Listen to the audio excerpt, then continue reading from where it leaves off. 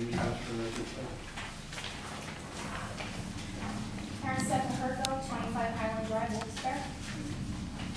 I would like to address council on a matter that has been troubling me for some time. This is the heavy-handed fashion in which some citizens are treated by this council. I have for each of you a copy of a letter dated August 10, 2011 from the local ACLU chapter addressed to the city of Wilkes-Barre, who have been actively monitoring your meetings. I have brought to you all a copy of this communication to review, as some of you were not serving on council at the time, and it is obvious to me that some of you who have seen it before have forgotten its content. I would like you to please note the following points in this letter. All public meetings and any changes in schedule must be properly advertised to give public proper notice. If the meeting is not properly advertised, an unaware resident has a legal remedy to go to court and ask it to void any actions that were taken at that meeting. Both the Sunshine Law and First Amendment preserve the public's right to express their opinion to their government. They need not do so politely or with decorum. A member of the public may only be ejected from a meeting if he or she is actually disruptive of the proceeding, not as was done some weeks ago when a citizen was dragged out of here in her chair, or a police officer rudely asked a citizen if he needed an escort to the parking lot. While there are plenty of criminals here in Wilkes-Barre, I believe that people coming here trying to get our city's leadership to do the right thing just once are not among them.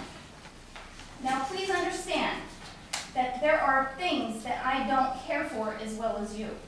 For example, as we celebrate this Memorial Day weekend, I will share that I don't care for flag burners. To me, they defile the symbol of the nation I serve that marks the graves of all veterans in my family and that one day will mark mine. However, as much as I disagree with what they do and say, they have the right to expression in this country, as all citizens of this city has a right to express themselves. I would like to comment on the attendance of members of this body to upcoming PA League of Cities annual conference in Pittsburgh. I would like to know who will be attending besides Mr. George and Mr. Barrett, what programs they'll be signing up for, and what council's overall budget is for this trip. Will council members be flying to Pittsburgh and renting cars? Why can't you rent a passenger van and travel as a group?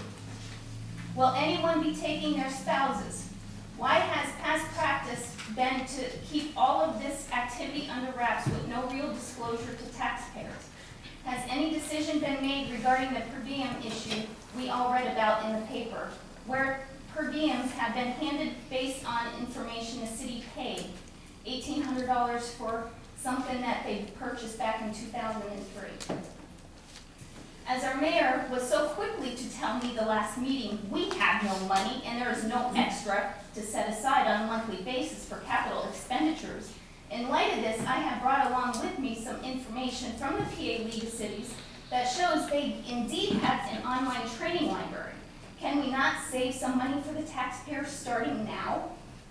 How about we all try for once to do the right thing? Thank you. Anybody care to comment? I can comment on the per diem.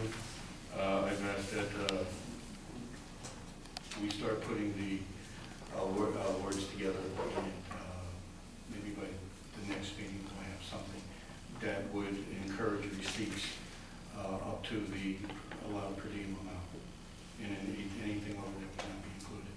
So these guys haven't even seen anything yet, so that will be forthcoming. Are you going to use the government rates, or are you going to continue to use this? We use the government rates per city.